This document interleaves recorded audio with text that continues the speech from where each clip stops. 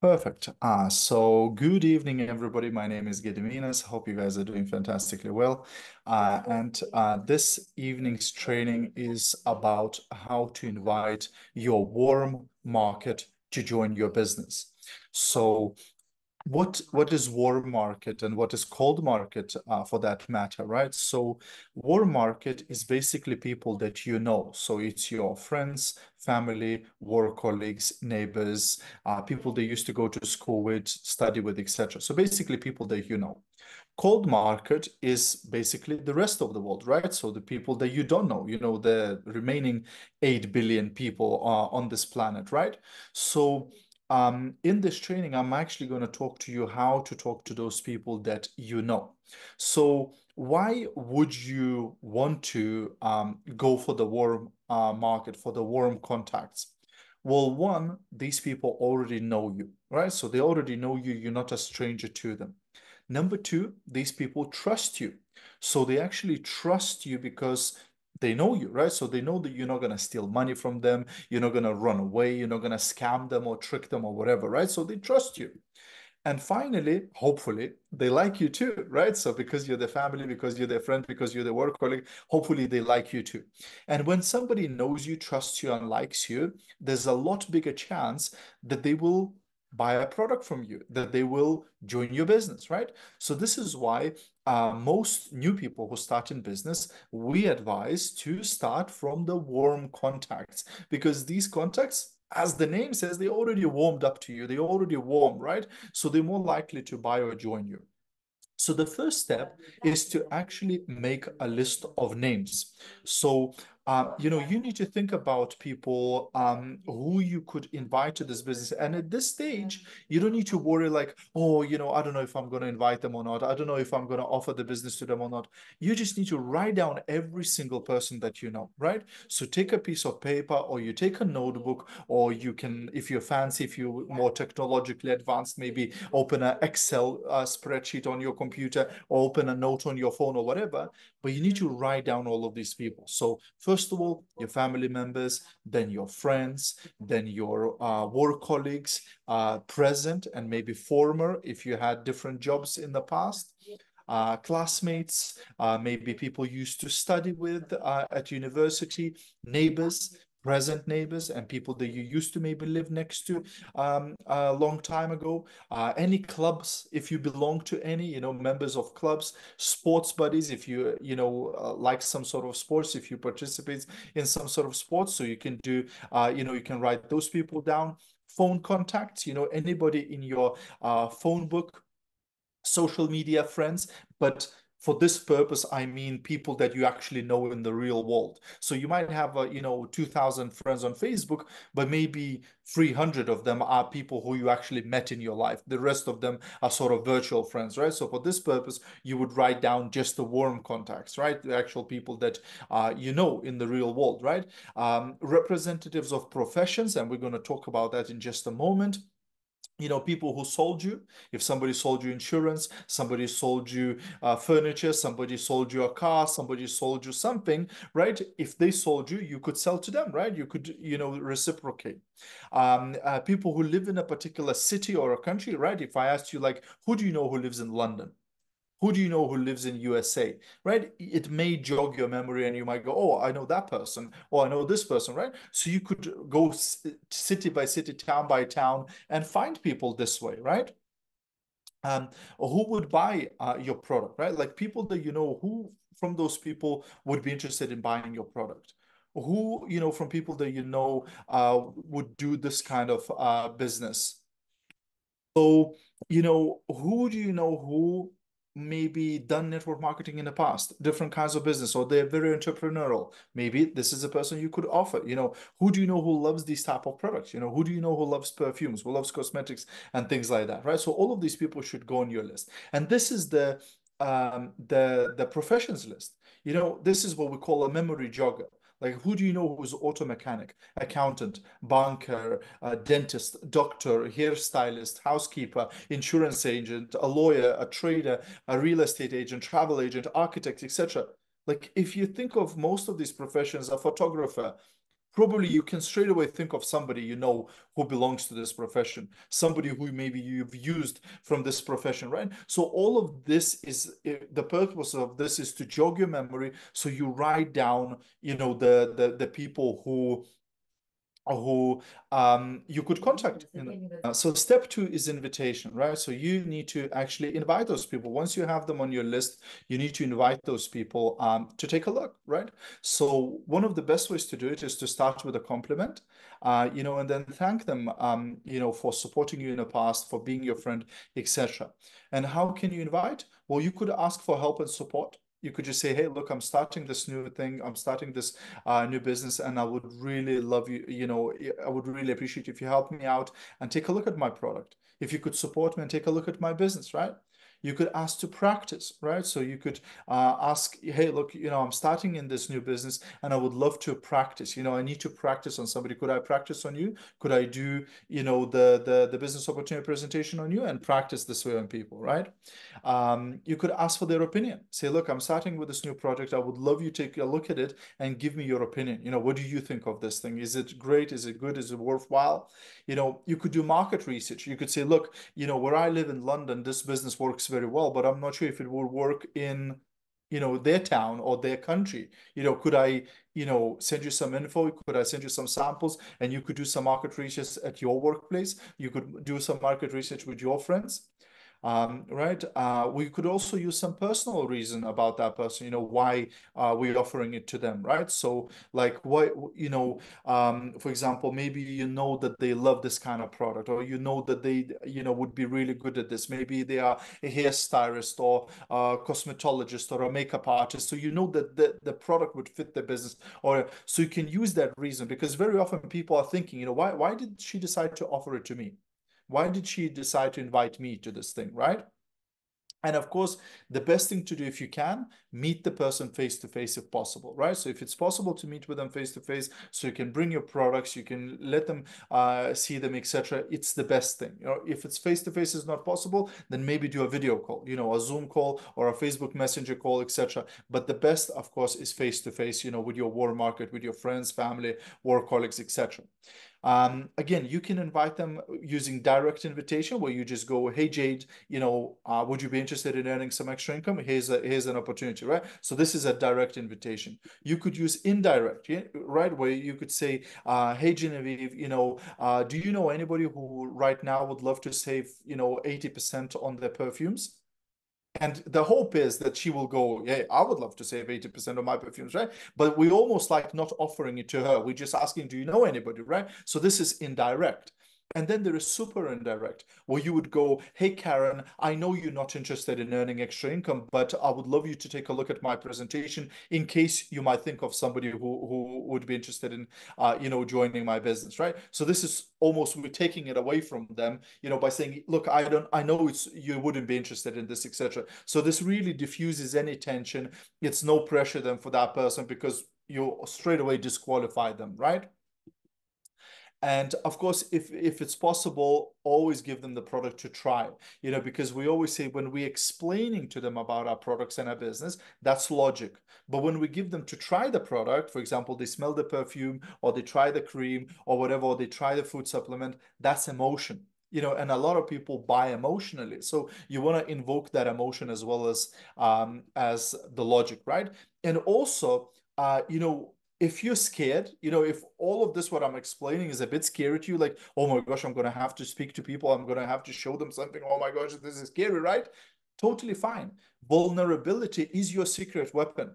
You can go to that person and say, hey, Kenween, I'm super, shy and worried about this thing, but I'm just starting this project. And, I was so worried reaching out to you, and I was so scared, but I decided to do it anyway. Now, what does this do? It actually helps you, because that person is going to be softer on you. They're going to be nice on you, because you admitted that you're vulnerable, etc. So don't worry, actually use that vulnerability and say, look, I was so scared to reach out to you, but like, I've got this task from my leader and I just had to do it, so this way they will be a little bit cooler with you. And there's many different ways how you can invite them, but the idea is ask if they're interested, and give them a way to say no, right? So something like, hey, Sally, I don't know if you've seen it, but I recently started my own business helping people, helping other people benefit, right? So earn extra income from home, or save money on their perfumes, or get healthy and lose weight, or whatever benefit you want to present them with. If you don't mind, I would really love to share with you. And then it's the tool, right? So share with you a video, or share with you my perfume list, or share with you my online catalog, or whatever it is, the tool you'd like to send them to them, right? And if you're not looking, if you're not interested, that's totally okay, right? So you ask them, would you be interested? And give them an out. And this way you're not spamming. You would only send them the information if they say, yeah, I'll take a look, right? So now you got their permission, right? Or if it's somebody like from what we call your chicken list, right? Somebody who like you look up to, you really respect, but you are a bit scared to invite them, you could even introduce them to your leader, right? So a message could be something like this. Hey, John, I'm involved with a very interesting project, and our goal is to reach a turnover of 2 million pounds or dollars or euros in the next 6 months. I think you could be a very important part of this project, and it could be very profitable for you. I would love to introduce you to a very successful entrepreneur, Sarah, who is very ambitious and has very big vision. I think this acquaintance would be very valuable for both of you. May I introduce you to them? Now you may say, well, where does this 2 million pound come from in 6 months, etc.? Well, it's just the turnover. Think about it. Like, let's say you want to reach diamond, right? Diamond is 250,000 points minimum, right? Because you need to have 5 pills. Now multiply that 250,000, make it into pounds or dollars or euros, you'll get an amount, right? Now multiply that by 6 months or by 12 months, and you're gonna get like hundreds of thousands or millions of pounds in turnover, right? So that's the project, right? But the whole idea of this type of message is to pique their interest, is to raise the curiosity where they go, well, that sounds interesting. I'd love to find out, right? Because especially if you're reaching out to business people, to people who are successful, maybe they're not going to be that curious about selling a bottle of perfume and making £5, but they might be interested in becoming part of a big project, right? So that's just another way of approaching them, and then introducing them to your leader who will have more weight, etc. Because again, sometimes, you can't be a prophet in your own town, right? And then step three, a lot of people ask, should I lead with the product, or should I lead with the opportunity? Should I, ask them to buy my product, or should I rather ask them to join my team? And really, it comes down to influence. Do you have influence within your warm market? Like, do your friends, family, work colleagues like look up to you? They respect you. They listen to your advice. If that's a case, then offer them the extra income, offer them to join your business. But if you don't have that much influence within your warm market, then offer them to become a customer for a month. Say, look, I've started this business. I would really appreciate your support.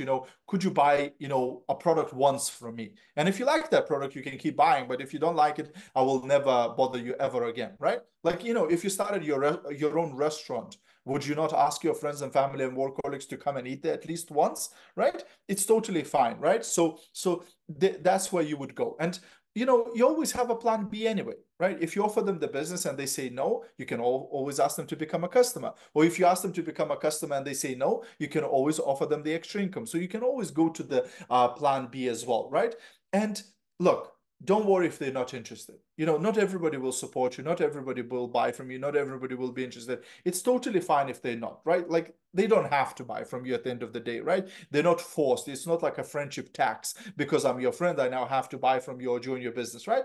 So it's okay. They have a choice, right? Your job is to offer to everybody. Their job is to decide whether it's for them or not, right?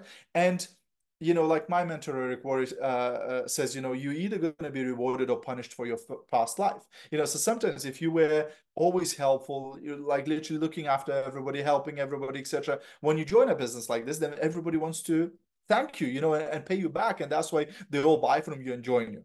Other cases are sometimes you might have been not so helpful and not so gracious in your past life, and that's where people might not be very supportive of you. But either way, it doesn't matter, because there's another 8 billion people that don't even know you yet, right? Where you can start afresh and build a huge team. So don't worry. If your family and friends support you, amazing. If they don't, that's totally cool too, right? And then step number 4, use the tool. Ideally, you don't want to be the thing, right? You don't want to be the presentation. You don't want to be the person speaking, right? So you could either use a business opportunity video if you're presenting the business, or you could introduce them to a leader and leader does the talking. You could invite them to a Zoom. You could invite them to a Facebook Live. You can invite them to a live physical event, right? So it could be a business presentation event, or it could be a product demonstration event where, again, it's not you doing the talking, it's somebody else. You're inviting them to a tool. And the reason why this is so useful is because it increases the duplication. And what does that mean? It basically means the person looks at it and says, I could do that. Because if you do the presentation, they might think, oh my gosh, I don't know if I could learn all of this. But if you use a video or you use your leader or some other tool, then they will think, well, I could use that tool. That's not that difficult, right? Or give them a product to try. That's also a tool. If you put the perfume on their hand and let them smell it, it's a tool. Now the perfume is doing the work for you. I remember when we first started, in the business, our top leader, Irina, used to say, she said, when I first started, I thought we don't even need any trainings or any presentations for that matter, because it's like perfume smells and everybody likes it, right? Like what would you need to train on, right? What would you need to present, right? Like literally, you just show the product, people love it, they buy it, they join the business, right? So it is that simple, when you're using a tool, right? And of course, you must participate. When I'm saying introduce people to the leader, it doesn't mean send people to your leader and you go off doing whatever else you want to be doing, right? You need to be there. If you're sending people to a live event, you need to be there, right? Because if you're not there, trust me, your warm market is not joining, because they'll look around and go, well, where is she? She invited me to this thing, but she's not even here. So probably she doesn't really think highly of this business. So nah, it's not for me either then, right? So you have to be there. Even though you're not doing the talking, you should be there, elbowing them to the side, going, this is amazing, isn't it? Right? Like you should be there participating in the thing. And then step number 5 is share a story. One thing you should be doing is actually sharing your story, right? So telling, your warm contacts, what did you do before or still doing before network marketing? What did you not like about it? What was missing in your life? What prompted you to look for something, right? And how did you discover network marketing? Or who invited you and how to this business, right? And what are your goals? Or results already with the company or the product, right? Because this is going through your prospects' minds anyway. They're thinking like, why did she decide to do this? Why did she decide to join this business, right? So it's important. And you can also share business stories. You can share product stories. You can share leaders stories. You can share customer stories. You can share companies stories, right? So these different stories, you almost need to become like a collector of stories. You hear a good customer story, save it, right? You hear a good, team member story about a result or whatever they had, save it so you can share them with other people, right? And then step 6 is follow up. Once you've given the information, once you send them the video, once you send them the perfume list, once you send them the catalog or whatever it is, right, you need to follow up with them. So I always recommend, the short-term follow-up, which is 137, where you give them 3 chances. You contact them after 1 day, after 3 days, and after 7 days, right? So after 1 day, hey, did you watch the video I sent you? If they don't respond after 3 days, hey, do you have any questions about, the extra income, etc.? If they don't respond, then after 7 days, you just go, hey, before, I remove you from my prospects list, just wanted to reach out to you the last time, so it sort of gives this urgency, and scarcity. So what this does, it gives them a couple of chances, right? Because we all been guilty of, the thing where we sometimes forget to answer a message or whatever, right? So when we give them 3 chances, it just increases the chance that they will actually say yes. And then after that, we move them onto long-term prospect follow-up list, right? So if somebody was interested, but for one reason or another, they didn't join your team or they didn't buy the product, you can transfer them into your long-term follow-up list. Again, you might have a notebook for that or a file on your computer. And then you reach out to them every couple of months with deflection plus an update, where you would go, hey, John, I know the last time we were talking, you were not ready to join the team yet, but, our company just announced a new incentive program. Our company just announced a new destination, for a holiday or whatever, right? Just to reach out to them, just to refresh that contact, right? And at some point, they will be ready. If you just keep reaching out to them every couple of months, eventually you're going to catch them at the time when they're ready and they will join your team. And then last step number 7 is referrals. Always ask for recommendations, right? So who do you know who would love these type of products? Who do you know who might be interested in earning extra income? Doesn't matter whether they bought or didn't buy, whether they joined or didn't join, always ask for referrals. You will not get referrals 100% of the time when you don't ask them for them.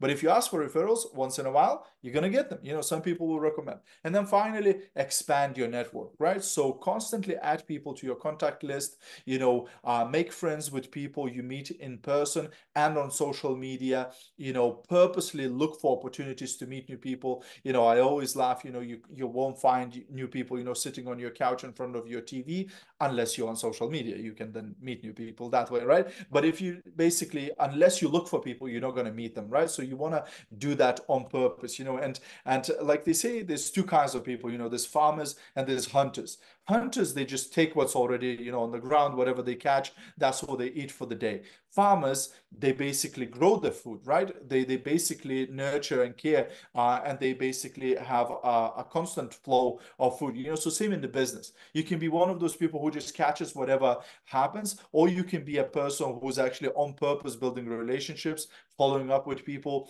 to have this constant stream of customers and business people who join your team. And finally, a little bit of mindset.